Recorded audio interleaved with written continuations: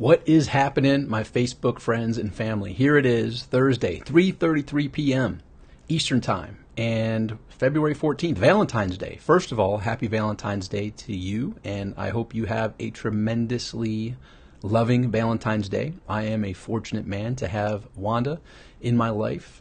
She loves me, the good, the bad, the ugly, and all that. She's able to put up with me. That deserves some gold medals for sure.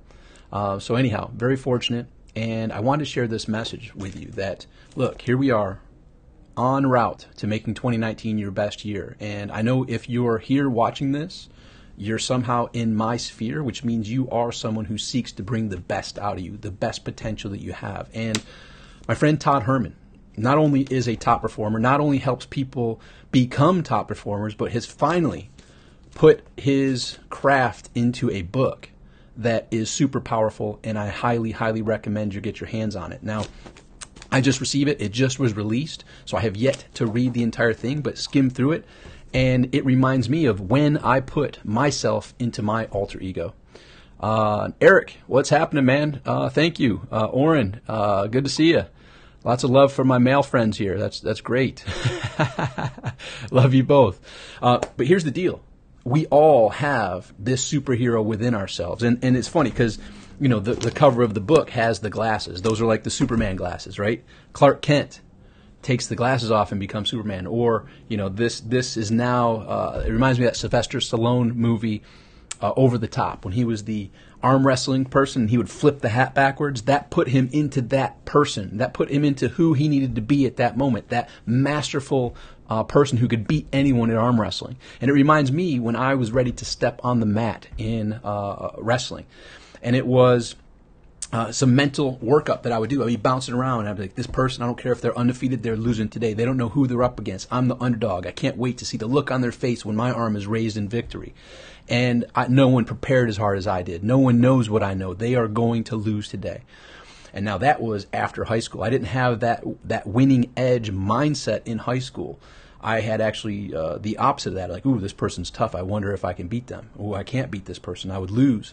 But then after high school, when I got into the wrestling at Cherry Point, North Carolina, on the mat with Second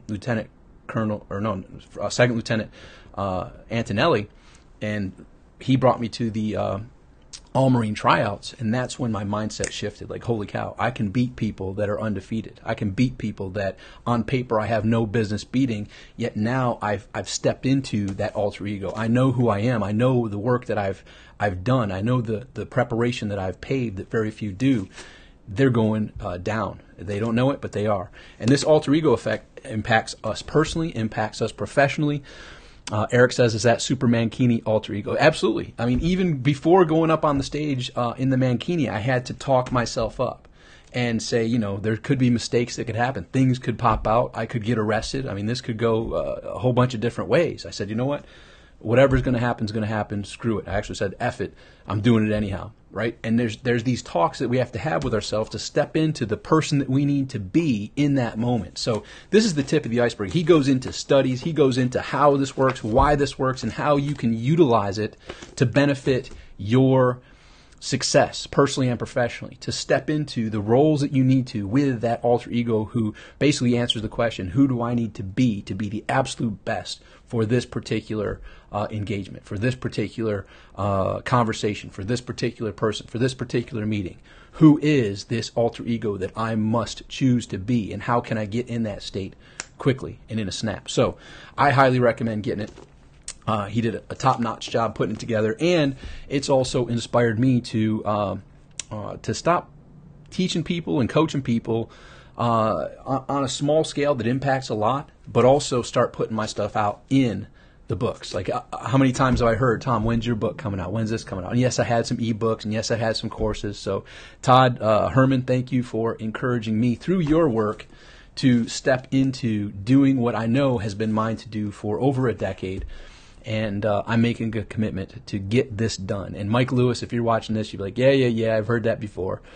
because Mike has helped me almost complete a book, and then I dropped the ball at the last minute. And there's a lot that I'm sure I will address in here where I didn't step into the alter ego that I needed to be who I needed to be to complete that particular journey. So, long story short, go get the book. I will paste the URL here. It's basically mustget.us/alter ego, mustget.us/alter ego. It's out. I just got it. It just became available, and